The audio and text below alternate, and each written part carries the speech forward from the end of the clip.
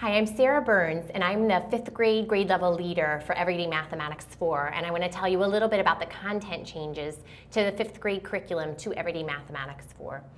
So one thing I just want to point out is that this edition is fully aligned to the Common Core State Standards.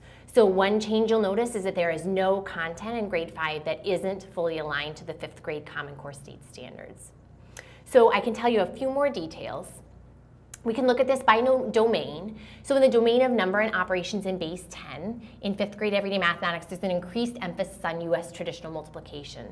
So we really develop the understanding of this algorithm conceptually by comparing it to the partial products multiplication algorithm that students already know, and through the use of area models.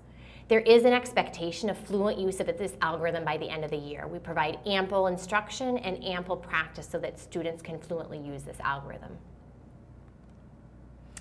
There's also in number and operations in base 10 a focus on decimals. We develop place value concepts in decimals, and we really explicitly link these concepts to whole number place value patterns that students already know from previous grades. We do cover all 4 operations using decimals, but one of the differences from previous editions is that decimal division methods are extended to include decimal divisors. In the domain number and operations fractions, we've really changed some of our fraction representations. We use fraction circle pieces and number lines and drawings to represent fractions, and we use those to build conceptual understanding of fractions and renaming, adding, and subtracting fractions and mixed numbers. We focus on interpreting fractions as a division of a numerator by a denominator.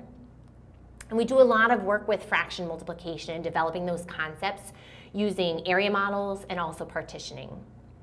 We also help students understand why the formula for area can be applied to rectangles with fractional side lengths using tiling strategies. In the domain of measurement and data, there's a really big emphasis on volume and the development of volume concepts. So in 5th grade, students are introduced to the attribute of volume. They measure volume with non-standard units. They explore why volume is typically measured with unit cubes. And they also generalize 2 different formulas for calculating the volume of a right rectangular prism.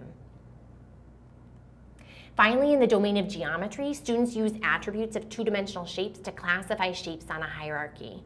We really extend the work on looking at attributes from previous grades, and really the idea of classifying shapes on a hierarchy is the new idea to 5th grade Everyday Mathematics.